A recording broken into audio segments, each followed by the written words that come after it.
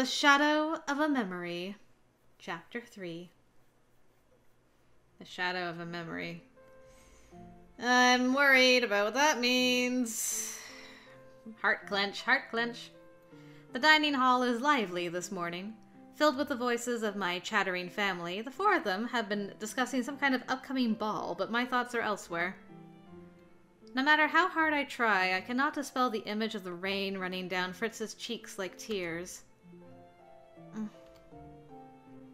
Fritz was smiling by the end of the night, but his sadness still seems to linger. I have to find some way to help him overcome it. But how? Lucette? Lucette.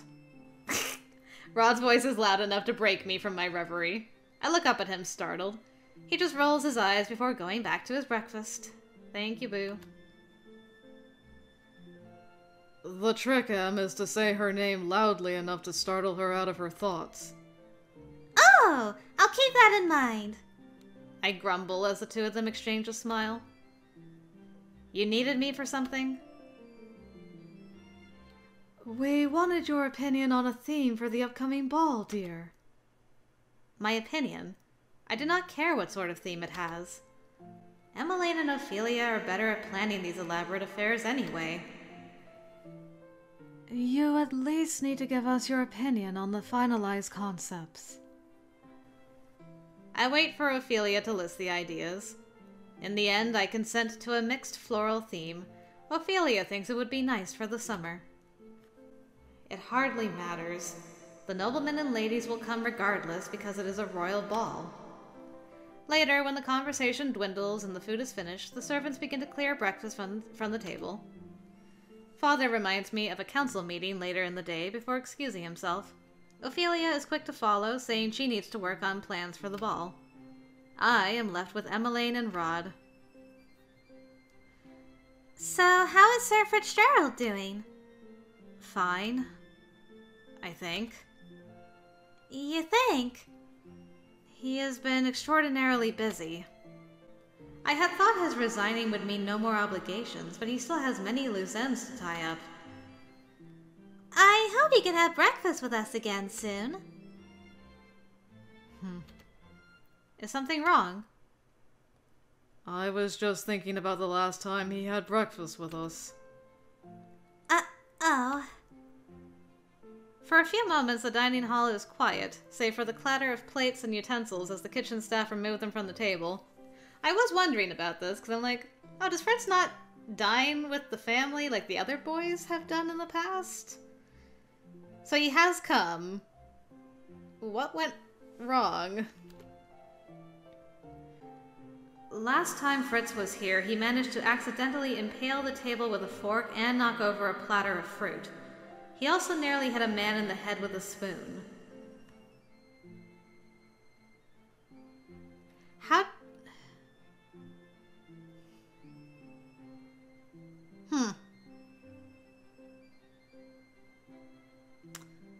I know he's clumsy, but... Fritz. Well, it's a fun memory to look back on. How did he manage to throw the spoon backwards at one of the servants? It slipped out of his hand. It is remarkable how Fritz can be so composed one moment and shockingly clumsy the next. I believe he said he was extremely tired that day, but... Sir Fitzgerald is a wonder. He is. Ever since that incident, he has purposefully avoided invitations to breakfast. Well, I have some morning errands to run with Fritz, so I will excuse myself early. Emmeline and Rod both look at me quizzically. Errands? Personal errands. Tell Father I will be back in time for the council meeting. The three of us exchange farewells before I head out. Personal errands? With Fitzgerald? Ah, errands. Wink. Gotcha. And here we are. After leaving the dining hall, I went to the front gates to meet Fritz, who was there just after 10, as promised. He walked me to the edge of the forest along with 3 of his most trusted guards. As soon as we reached the clearing, he told the guards to scatter. Today is the day he teaches me how to defend myself. Is there a reason you brought other knights with us? To watch the perimeter, just in case. He is cautious as always. He takes my hand and leads me over to a tree stump. Milady. He bows when I sit down. I smile at him. Lord Fitzgerald. I laugh when he blushes. So far, I do not think anyone other than the knights he used to train have used this new title. He coughs to clear his throat. I'll give you the rules of our exercise before we start. Rules? Yes. The goal is to keep me from touching you by any means necessary. The only thing you aren't allowed to use is the dagger. Okay. He glances at the small pocket of my dress. I never told him I had it in my pocket. How did he know? We'll have you use the dagger later, when you become more accustomed to its weight. But for now... He takes a step forward. Between one step and the next, a wolfish grin appears on his face. Please stop doing this to me, game! You are going to hide and run and do whatever it takes to get away from me. Because in this exercise, I'll be hunting you. Hunting? The look on his face reminds me of the smirk he was wearing in the forest yesterday. It is a smile that will always remind me of Varg. Alright, at least your face matches how I feel. Thanks, Lucette. I appreciate the solidarity. Lucette. He looks at me, concerned. Too much? No, I was just thinking about something. I stand from the tree stump with renewed resolve. I am ready. Good. This is just a test run, so no pressure. Just do what you think is instinctively best, and we'll work on your lesson from there. I have not done something like this since I was a child. Only back then, the running was nothing more than a game. I clench my hands into fists and nod. Remember to stay in the forest, Lucette. I take a few steps back, waiting for him to signal. Much to my surprise, Fritz only closes his eyes and crosses his arms. I'll give you a 10 seconds head start. Okay, if they're playing hide and seek, gotcha. He immediately begins counting down after that, and without another thought, I turn on my heels and run. I run as fast as my legs can take me, doing my best to weave through the forest bramble as quietly as I can. Eventually, the sound of counting stops. I hear Fritz take one step, then another, and then he is running into the forest after me. My heartbeat picks up as he draws nearer. Even though it is Fritz, I cannot stop myself from shaking. What should I do? Okay. Facing him head on is out of the question, because we're supposed to... The point of the exercise is for him not to touch us in any way. If we keep running, he'll probably hear us, and he's a lot faster than we are. There's a chance if I hide, he may not see me. So I'm gonna try hiding. Fritz is a fast runner, and I have no doubt he will catch me if I continue at this pace. It might be more effective to hide from him. I quickly scatter the leaves in front of me and sweep them in the opposite direction with my foot, hoping that Fritz will assume I have gone the other way. Clever. Then I put my back to the nearest tree and hold my breath as he approaches. I do my best to still my breathing, even going so far as to bite down on my lip as I press myself into the tree and try to make myself small. It is only when Fritz disappears around the bend that I lose a breath, incredulous. It worked? No sooner had the thought occurred to me than that I suddenly hear a voice at my shoulder. Drat. Boo. Ugh, the Varg feels. say boo. I jump away from the tree with an undignified yelp, then hurry to reach for something I can use as a weapon. I find a loose branch on one of the trees, snap it off, and hold it before me. Fritz immediately goes on the offensive, reaching out to grab me as I shrink away. I hold the branch up in front of me like a shield. Clever. He stalks just out of range, his footsteps quiet as he circles me. It almost feels like an animal toying with its prey. I am so busy watching Fritz's movement that I do not notice when he suddenly pivots in my direction. I take a step back, but come back to back with a tree trunk. I hold up my branch, but it is useless.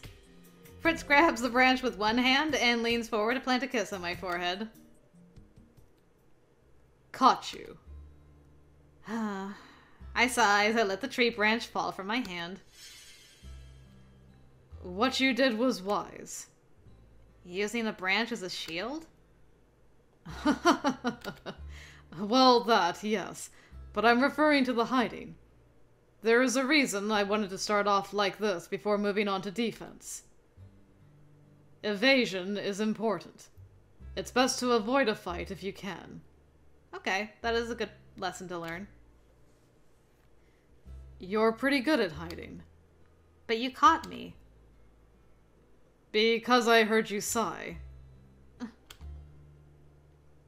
Still, though, your instincts are good, Lucette. Anyway, now that the exercise is over, let's move on to defense, shall we? For the next hour, Fritz teaches me defensive stances. He shows me how to react in certain situations, including ones that are similar to my capture in the alleyway. Come the end of the hour, he has taught me how to break out of someone's grip. The first method involves pulling back on someone's thumb, and the second involves pulling down on their forearm. I am about to ask him to demonstrate one of the holds when I stop, realizing the time. Fritz is one step ahead of me. You have to be getting back now, don't you? Some meeting with the counselors. I nod my head with a sigh. My attendance at these meetings is necessary, not only because I will be queen someday, but because Father insists I know the various counselors personally. I'll lead you back, then. He offers his arm, and I allow him to lead me back to the palace. Thank you for everything. The council meeting goes on longer than expected. By the time the counselors are finally excused, and it is just Father and I in the room, I am exhausted. I fall back in my seat with a soundless sigh. Father smiles at me from his seat. Exhausting, isn't it? I nod. It is no wonder you are always so tired. The more meetings you attend, the easier it will become to participate in them. Father eyes the empty thrones in the room with a fond smile on his face. It is at times like this that I am most grateful for family. I look at him curious. He simply inclines his head. It is always easier to shoulder your burdens if you have loved ones there to pick you up. Before, I shunned others and refused to let myself be a part of the family. I did not think I ever needed to depend on anyone. Now I realize that depending on others is not a weakness, but a strength. I allow myself to lean on my family and on Fritz. I hope Fritz feels comfortable doing the same with me. Lucette. I look up at my father. How are things going between you and Lord Fitzgerald? They are fine. Why do you ask? Perhaps it is not my place to ask, but have you spoken with him recently about what he plans to do after his retirement paperwork is complete? Fritz hasn't mentioned anything to me, but I do not want Father to worry needlessly about our relationship. He has spoken about it some. Oh? I am glad. He seemed at a loss when I spoke to him the other day. Strange. I wonder why Fritz brought this up to Father and not to me. I have no doubt you'll help him figure something out. I stand abruptly. If I may, Father, do you mind if I excuse myself for a couple of hours? I have another meeting later, and I would like to enjoy my break while I still can. Of course. Thank you for your hard work, Lucette. Father offers a cordial nod as I leave the throne room. Okay, so we're not really relying on family, so far anyway, to help us with our problems at the moment. No sooner have I walked out into the corridor than a person steps in front of me, effectively blocking my path. Good afternoon, Lucette. I stumble back in surprise. Fritz smiles apologetically. Sorry. I thought I'd wait out here for you. Where were you even hiding? Pillars. They're a great place if you want to catch scandals. Ask Myth. Hiding? I wasn't hiding. I was just standing right outside the door. How did I miss him? Fritz's eyes glimmer as he leans toward me. Are you free now? For a few hours. I am assuming you want to go somewhere. I always want to go somewhere with you, Lucette. But yes, if you have the time, I'd like to take you out to town today. There's something I'd like you to see. Then, by all means, please, lead on. Fritz takes my hand and begins to lead me down the corridor. Alright, what are you showing me? As we approach the gates, I recall what Father said in the throne room and pause, considering. He said that Fritz discussed something about the future with him, something he has not yet told me. Is there a reason he does not want to say anything to me? Lucette, is something on your mind?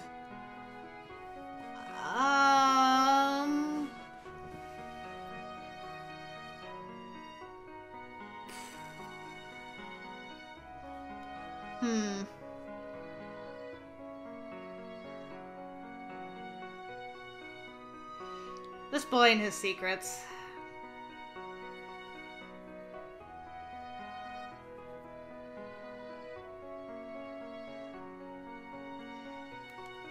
I feel like this whole route is just like truly earning trust between these two. There is trust there, but it's like tentative. And a lot of it's like, yeah, I trust you, or at least I would like to trust you. And it's not really trust yet. Which is odd. I mean, I get it. These two are different people. Anyway.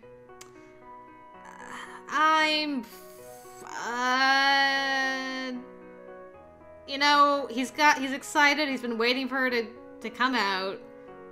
He has a thing he wants to show her. This is probably not the time to bring up, so I heard you talking to my dad behind my back. Why don't you ever talk to me, boo? So let's just... Now's probably not the time. I hope. Oh no, I was just thinking about the meeting. There must be a reason Fritz has not said anything yet. I should leave it be for now. What was the topic today? Was it another meeting about the rising crime rates? More or less. What was the consensus? Most everyone suggested an increase in security. Many of the counselors suggested having the nights work extended hours. Fritz furrows his eyebrows, looking disgruntled. I vetoed the idea. If we wanted to make that work, we will have to increase the number of nights we send out, not the hours we make them work. No offense, but these rich men know nothing about how difficult a knight's job is. I am no knight, but I know how hard Fritz and Jurian work.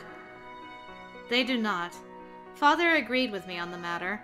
He also insisted that Jurian be there to provide her own expert opinion. Like Father, like... He stops suddenly and shakes his head. He's like, oh, no wait, I don't want to be like my dad.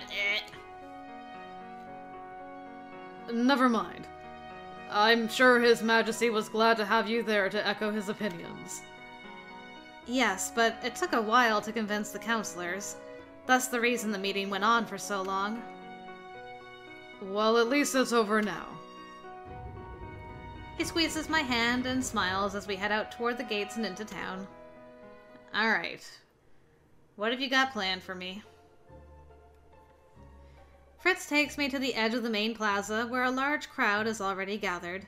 I nod my head politely at the townsfolk who meet my gaze. What is happening here?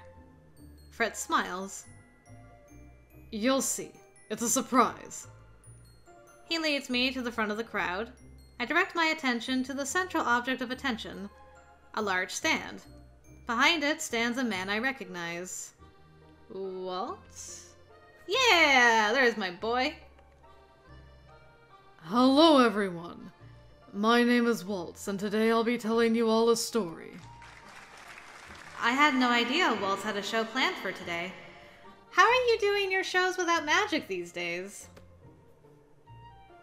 Waltz begins his show with the practiced ease of a long-time performer. Today, he has puppets and is sitting behind his stand and using them to act out a scene. Once upon a time, in a land far, far away, there lived a little witch. The little witch had a best friend who happened to be a human girl.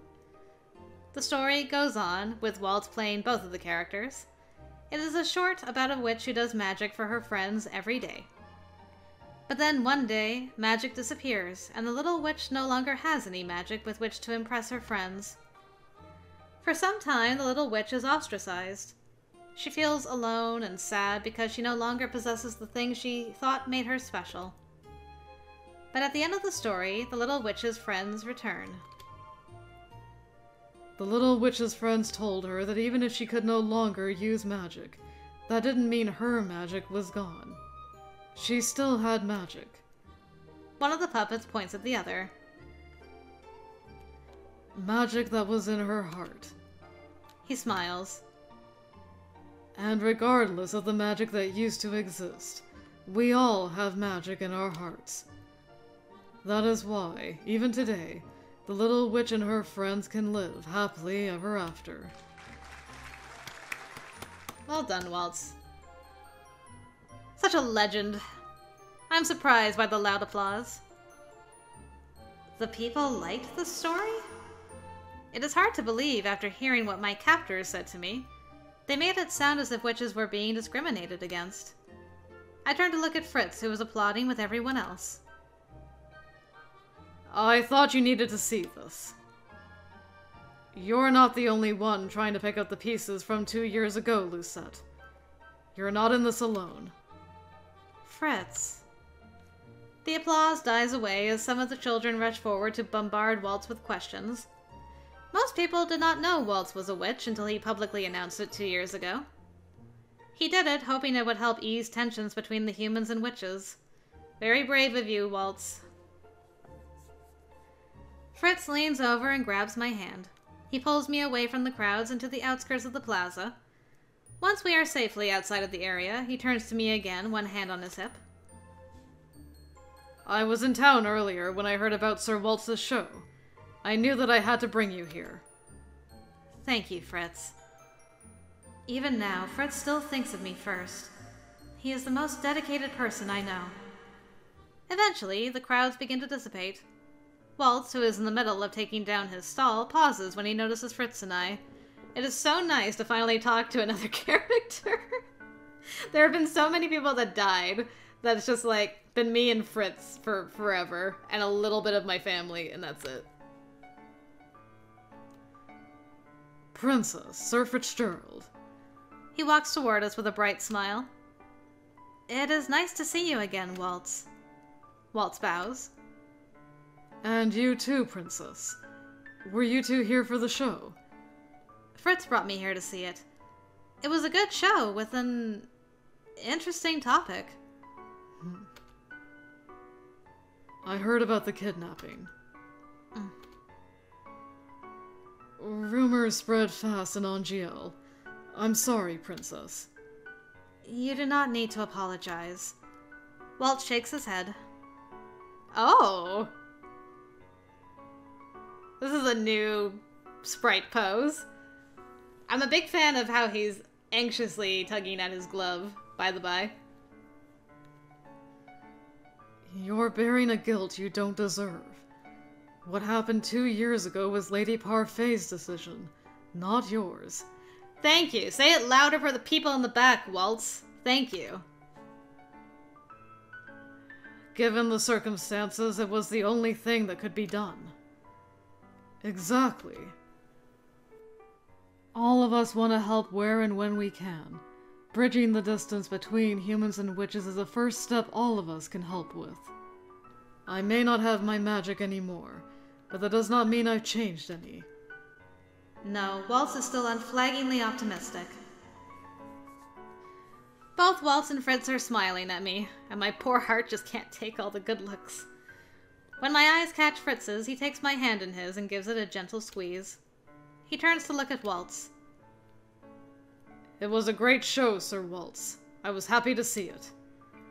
And I was glad the both of you could be here to see it. You ought to come to town more often. We will both try our hardest to do that.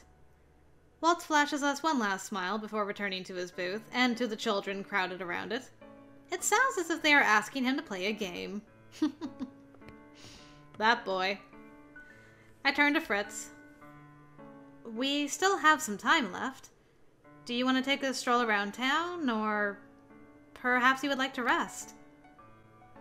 Some part of me just really wants to speak to Fritz about what I heard earlier. I need to know that he is okay. Fritz is quiet for a few moments as he considers.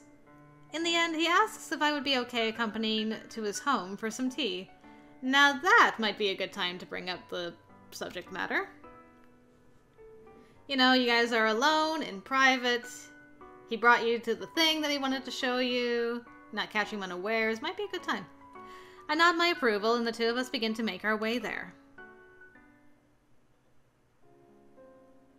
I sigh as Fritz sets the tray of tea down on the small table in front of us.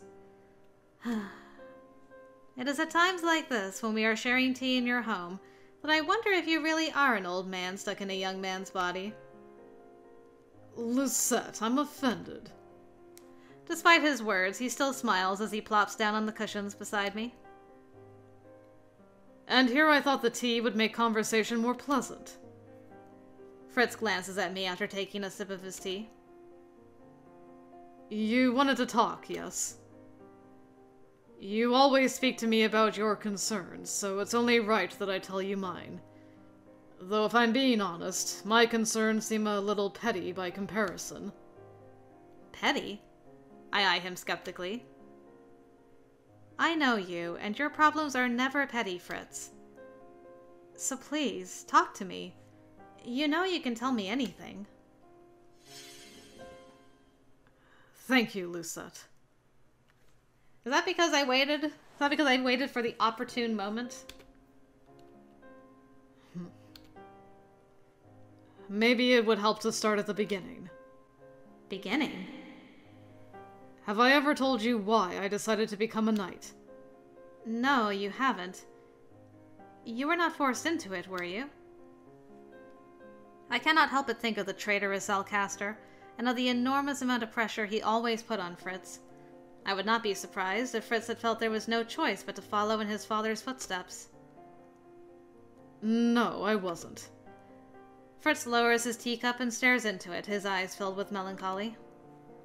Slowly I slide toward him and lean my head on his shoulder. Aww, that's beautiful. Back when I was a child, there was nothing I loved more than listening to my father talk about the knights. Because he had such long days, I was usually stuck at home with the servants. They didn't interact with me much, so I was usually lonely up until the moment my father returned home with his sword in hand. When he came back, he would tell me stories over dinner. He used to tell me tales of knights in shining armor, of men who protected the kingdom with their lives. He told me about the noble counselors, and of Angielle's honorable king. The pictures he painted were filled with chivalry and heroism. For a few moments, Fritz is quiet, his eyes cloudy with memory. I loved him so much, and I was proud to be his son. That didn't change, even when we grew distant. I had always thought my father's dedication to putting the kingdom first was admirable. Later, when I decided I wanted to become a knight, my father trained me, even allowed me to use his own sword. The day he was made commander, we celebrated with the same tea. He draws away from me with a sigh. Suddenly he looks stiff. I imagine this is where everything started to go wrong. Back then, everyone thought of me as his shadow. They said I had no individual aspirations, that I may as well have been a copy of my father. I think I proved them right when I followed in my father's footsteps and joined the Knights. But he looks at me and smiles gently. I never let the cynicism get to me. When I learned that I was to become the princess's own personal knight, I didn't mind being compared to my father. All of my priorities shifted to you. I saw the way you closed people off, the way you were compared to your mother, and I... That's why you felt the bond with her, because you were being compared to your dad all the time. My heart. He sighs as he picks up his tea. I understood, because my whole life, I too had been compared to my father. But you never lived in your father's shadow. You have always been your own person, Fritz. Maybe. But either way, the fact remains that for all those years, the only thing I believed myself capable of was being your knight. I was happy to focus on my duties because I had nothing outside of them. Fritz's shoulders sag. The truth is, Lucette, I'm terrified of what comes next. I am nothing without my sword and armor. Those people were right. I aspired to be like my father, and even when he was gone, I took up his mantle as commander without complaint. I followed his footsteps exactly, and now that I have to give up my responsibilities, I have only you. This is what I've been wanting for years, but... He sinks even further into the cushions, his gaze forlorn. Now that I'm no longer your personal knight, I have nothing to offer you, Lucette. His voice is small and weak. I love you so much, but I am not good enough for you. I have no plans for my future, nothing else that I can be beside your knight. What am I without my title? My whole life I have been trying to live up to others' expectations. First my father's, then the king's, and now yours. And I have never been good enough. I set my tea down so that I can look into his eyes. Fritz, that's not true. There is more to you than your past. You have the entire future ahead of you. You can be yourself without anyone ruling over your life. Fritz looks at me. The expression on his face is so gloomy it makes my heart sink.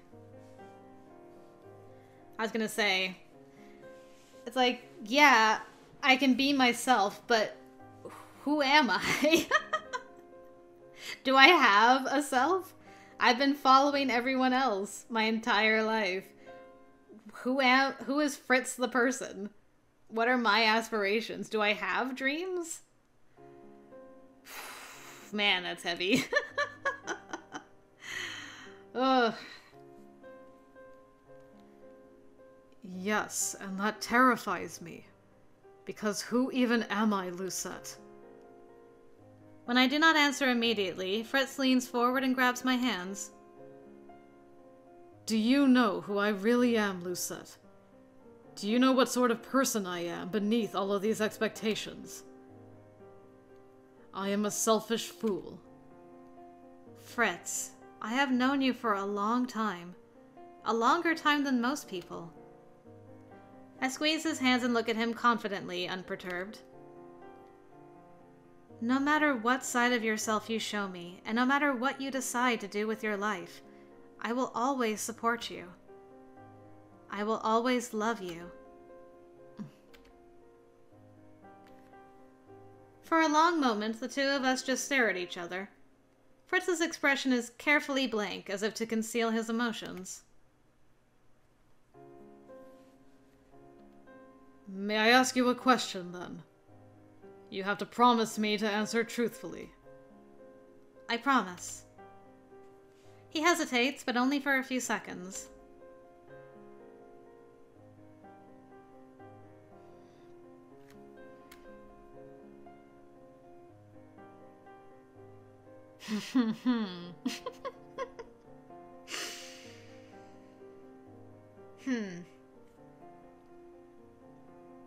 The million-dollar question.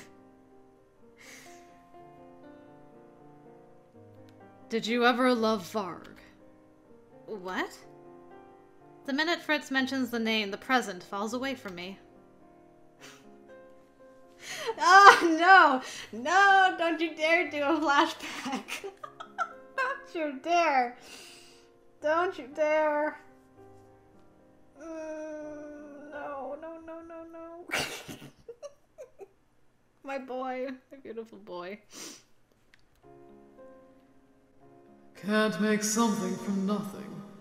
Some part of your precious Fritz became me, princess. There was already something dark and twisted in his soul. The curse just brought it to life. And now, here I am. I guess his emotions about you were too strong. It's rubbed off on me, and now I'm stuck caring about you too. Stupid. We both know who you'll choose when the time comes.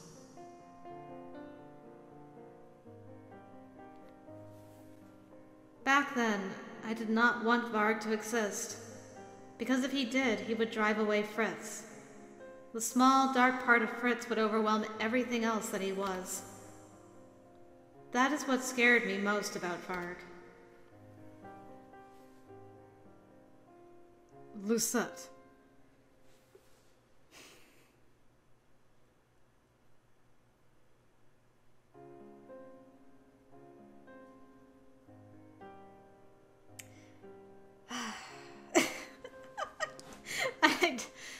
I don't even know who I am now. I'm thinking, okay. Like, Lucette's feelings on the matter haven't always been clear to me. Because I don't know how much I'm projecting my own feelings onto Lucette. But I always did feel like she was fond of Varg. She was scared of him, but there was also a fondness there, and I think she appreciated his honesty with her. He never hid anything from her, whereas Fritz often did to her frustration, or wouldn't trust her right away. And throughout Evermore so far, there have been times where she gets the heart clench, like I do, about like, man, that smile, the way he's moving, that grin, it's so wolfish, it reminds me. It gets the sad look on her face.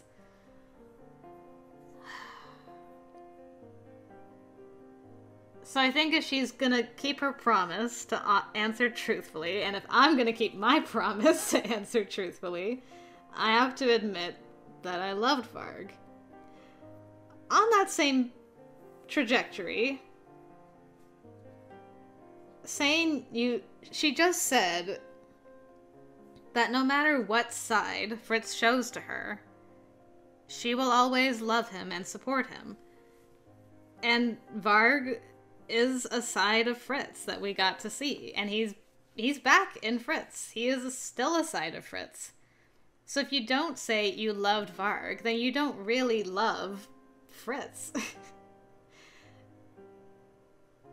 Because they are the same. It's all part of the same person. Alright, here we go. I thought about this way too long and felt way too many emotions, but here we go. I loved him. Fritz looks at me in surprise. But you always said... I put my fingers to his lips. I did not love Varg for himself, but because he was a part of you. Fritz stares at me, obviously puzzled. I remember when Mithras told me that Varg was slowly taking over your mind. I remember how terrified I was. Do you know why? Fritz says nothing, only looks at me mournfully. Because even though Varg was a part of you, I did not want him to take over your conscience. When Varg disappeared, I knew he would go back to you. But if you had disappeared, Fritz, Varg would have only ever been a distorted fraction of what you were. He was never meant to exist on his own. But still, Varg was a part of you, and I loved him for that. Fritz's expression crumples as he pulls away from me. Lucette. Though I know you are far more complex than just that single facade, I accept that part of you. That's why you asked, isn't it? Fritz smiles at me. It is half-hearted, but still better than his earlier hesitance. Alright, he appreciated our honesty. Thank you, Lucette. He slides off of the couch and turns to face me. I apologize for going off on a tangent. I get the impression that the tangent has yet to be adequately explored. Oh, yes. Anyway, with that, you know a little bit more about my worries. I didn't plan on saying anything to you until I had come up with a more concrete plan, but... A concrete plan? Yes, a concrete plan for the future. I want to find something else I can be passionate about. Because outside of who and what I've been for the past so many years, I haven't had a lot of time to explore much else about myself. Fritz was always so busy with his duties. He has never prioritized his own hobbies. Come to think of it, what does Fritz do in his spare time? Could we not come up with a plan together? Together? Yes. Perhaps you should come up with a list, and we can check off items on the list when we are able to do them. I cannot help but smile at Fritz's confusion. You can list things you want to do or see, or things that you like. Then, whenever I have the time, I can help you do or see those things. You have more free time on your hands, don't you? If that is the case, then we can both find a new future for you together. In the deepest part of my heart, I cannot help but imagine Fritz sitting beside me on a throne. Yet I am realistic enough to know that this transition would not be easy. It takes two people to make that kind of momentous decision.